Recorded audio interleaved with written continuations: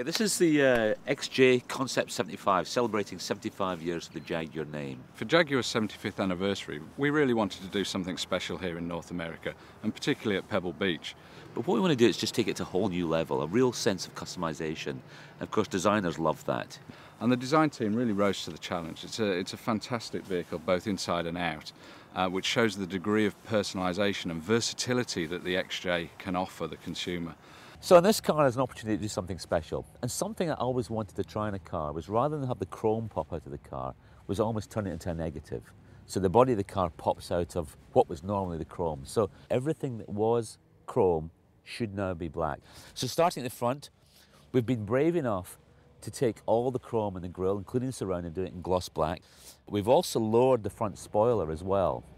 I always feel it's important a car naturally should sit as close to the ground as we can make it. And that's very, very much part of this look. And actually, it's very much part of the Jaguar look overall, but we just exaggerated a little bit. So we've got 22-inch wheels with a very low profile rubber.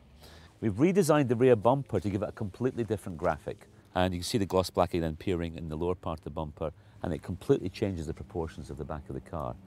So the really brave move for us is, what do we do with the Leaper? And there it is, the Jaguar Leaper in gloss black. Probably never been done before. But it's slightly mean. I really like it. Well, the interior, the black and white theme continues. And the wraparound, instead of being wood, is in the lovely silk white. Very, very dramatic. So you do get an ambience of something very, very special in the car. And then we have this clock. This Bremont have produced a special mechanical clock for this car.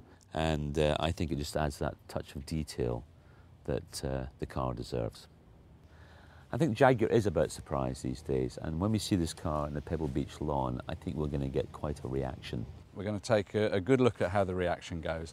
And if it all works out, we'd love to bring a concept like this to market as a limited edition. A lot of people, I'm sure, will love it. Personally, it's a car I would drive. I love it.